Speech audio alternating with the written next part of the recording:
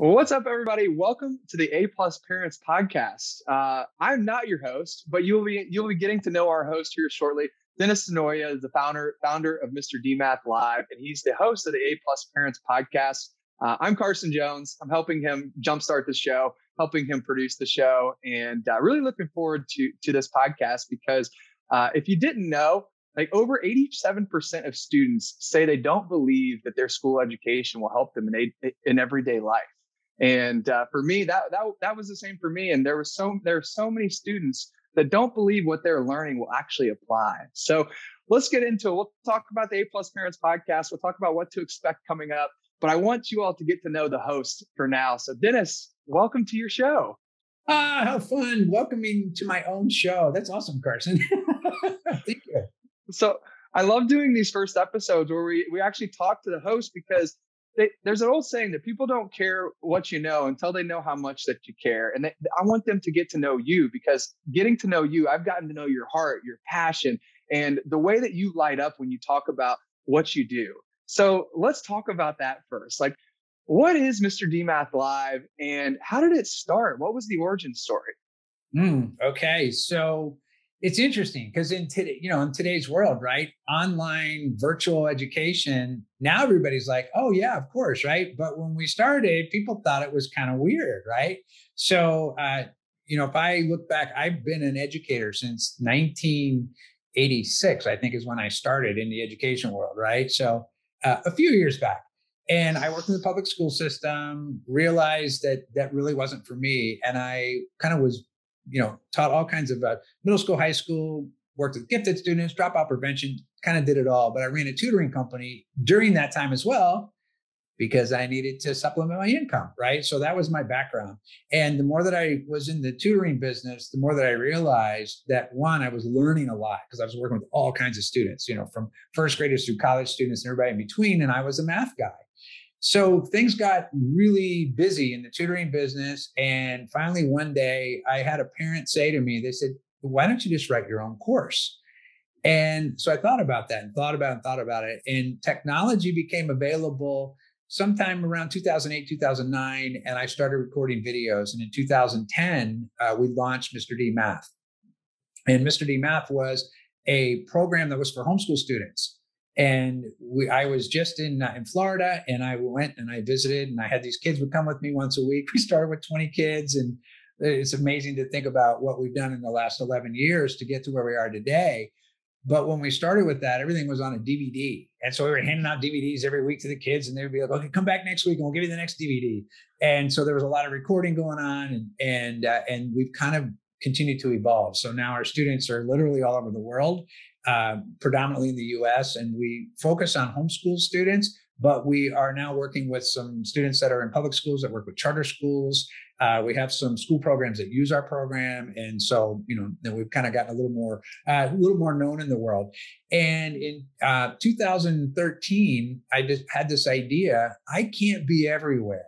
I can be in your living room on a pre-recorded video, but I can't be with you face to face. And I knew I couldn't keep driving to cities in Florida to keep doing what we were doing. And I thought, well, how do I get there? And so I came up with the idea of doing these live online classes. And at the time, people thought that was a little unusual and kind of weird. And the platforms weren't that good back then. You think about like 8 years ago and how much it's changed in the last 8 years. But we started doing live online classes, and it started to grow. People started to like it. The online classes took more of a liking. And I realized that I didn't have to be in Florida if I didn't want to be in Florida, and I could still teach the classes because I could have a student in Alaska, but I could be anywhere. And so our homeschool family, we decided to move to Spain. And when we went to Spain, my son dances, my daughter studies languages. And once we got there, I was like, I can do this anywhere. So I travel now between Spain and Puerto Rico, which is where I met you, Carson, which was so great. And so my kids are in Spain almost full time all year round, and then I travel back and forth and to visit and be there. But we really took the idea of being online about 8 years ago and took that. And we've been working with training teachers and showing teachers about how to do live online classes and how to be with people. And, it's kind of a different environment. But once you get used to the environment, I love it. And I would rather do it the way we do it now than when I was standing in front of 30 or 40 kids at one time in a class. But being online, there's just so much more availability as to what we can do and how we can do it. It's actually been awesome. And so, unfortunately, there's a pandemic. The pandemic happened, but what it did was it actually gave us the opportunity to take what we were already doing and kind of lead the way in a way for people to see this is how you can do live online classes and be with people. And here we are. It's kind of funny that kids log in and they hop on Zoom and they all know how to use it now. And there was a time that we used to have to train them. Here's how you turn on your sound. Here's how you turn on the camera. Here's how you use the chat. Well, now everybody just knows exactly what to do, which is kind of cool. But that's where we are. I kind of started from over 30 years ago to today. And today we have math classes, and why we call it now Mr. D Live is we are live. But at the same time, we have programs beyond math. So we have American Sign Language. We have English classes and grammar and literature classes. We also have track and field class now, a music class. And we even have, because of Spain, we have a flamenco dance class and a flamenco guitar class. So kind of fun. Economics is coming on. So there's all kinds of fun stuff that we're adding. I absolutely love it. And I love the way that you light up when you talk about these ideas, because I could see your passion. I could feel your passion, and it translates through the classes. But where did the inspiration, because I know your inspiration was because you were a teacher, you were in the system for so long. What did you see about the current system, about going to school and being in a classroom all day? Like, where did you see that failing for you and for students that like me? Yeah. It's funny. I got introduced to a book by Robert Kiyosaki called Rich Dad, Poor Dad. And also Think and Grow Rich by Napoleon Hill. And I was reading those books, and this was, oh my gosh, over about 20 years ago. Right. And I'm reading this book, and I'm looking at the book, and I'm like, everything I'm learning about in these books is not in my math class. Nothing.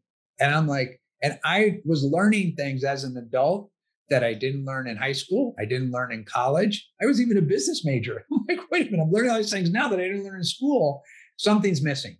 And so for me, it was like, how do you bring to life the things that I noticed that were missing into a young person's life? And so throughout our courses, it's always talking about, where do you see this again and how this might show up in your life? And so, I probably was one of those teacher burnouts too. Like when I left the school, I actually left the school system thinking I would never come back. I was done, over, that was it. And I found myself in this place where I wasn't very happy, because I was working and I was doing real estate, right? And I was like, I don't really like it, right? But it was different. But I noticed that it wasn't fulfilling. And so I just sat down one day and I was like, what am I supposed to be doing? Well, the message was clear, man. You're a math guy. Get back to work. And now start making those and make your own book, really. But I got introduced to technology where I could record videos. And once I actually saw that when I was leading a real estate seminar, and this guy came in with this digital overhead, and I was like, oh, that's the coolest thing ever. And I had just started working with some video editing, and I was working on that. And I was like, wait a minute, I can make my own course. And that's kind of how it started. Like, I knew that the passion was math, and I knew that that's what I was born to do. And, it just turns out, I like teenagers, some people are like, oh, they're, teenagers are kind of like, they kind of go, no. But I always think the teenagers in the world today, they're just strange enough to be interesting, because they're going through all those kind of unusual places in their life, and they're kind of trying to sort things out. And to me, that's like, I love that, because they're looking, they're discovering, they're opening things up. And sometimes their ideas make sense and sometimes they don't, but they're okay with that because that's their world. And that's the kind of people I wanted to hang out with. And so writing the courses then just became an opportunity of a way to be self-expressed, to do what I love to do, which is be around young people and open up what's possible for them.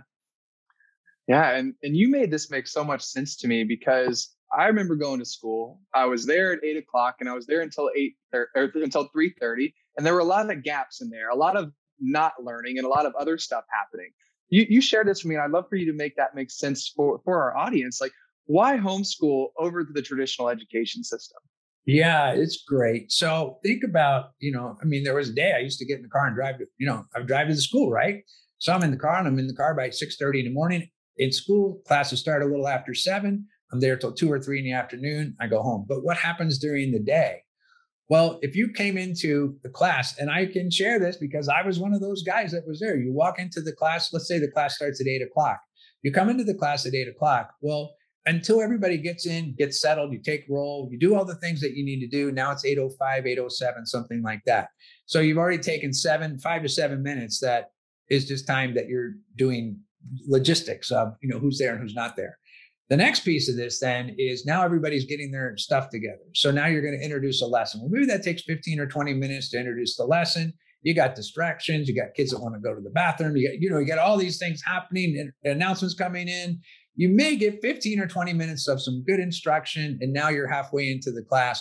And the next thing you know, that kids have a little bit of time to practice. And now what? Now they're getting ready to go to their next class. Well, what happens when they go to their next class? They get 7 minutes to pass between classes. So there's another 7 minutes that are taken away. That last 5 minutes before class ends is taken away. That's non-classroom. That's non-class instruction time. You got lunch. You got all the things that happen during the day.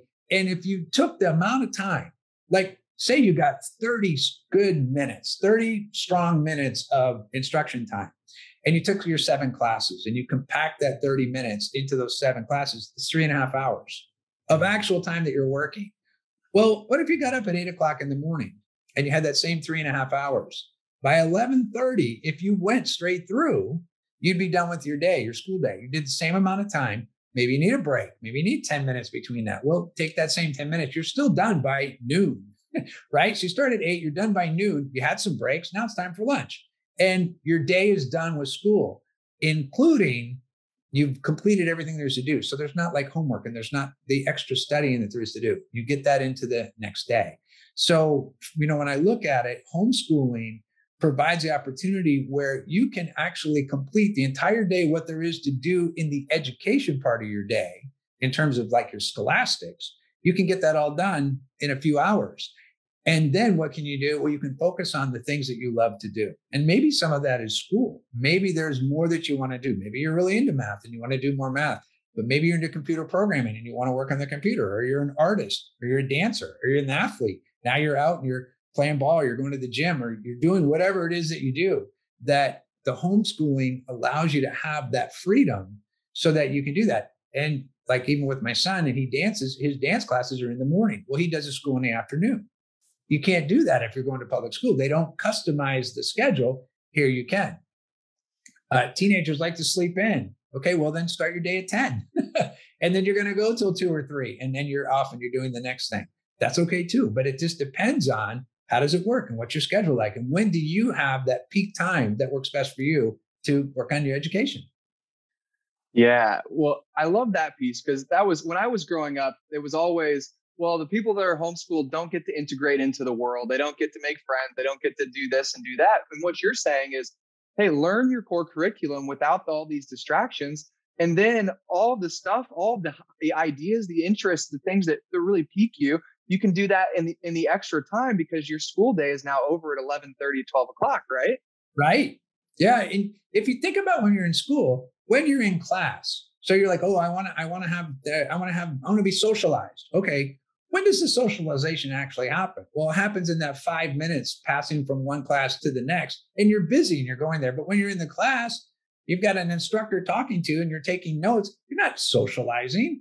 I mean, you're in a social setting because there's all these people there, but it's not like there's socialization going on. So even when you're at school, well, what happens? Well, you're between that passing time between classes, when you're at lunch, that's the time that the social. So not really is that really happening. But if you can complete your schoolwork for the day, let's call it schoolwork, right? That when you're done with that, what are you passionate about? Where do you want to be around, like we call like-minded people? So now you want to be in the things that you love to do, and you're around the people that also love to do that. Now you're creating, and now there's so much synergy that happens, and the kinds of things where ideas get born, really. And so we look at the homeschoolers. It's just like when they have the ability to do that, and they have the ability to get out and do the things that they really love to do. They're happier. They're more interested in their schoolwork. Why? Well, because it's making a difference in what they're interested in, what they're up to in their life.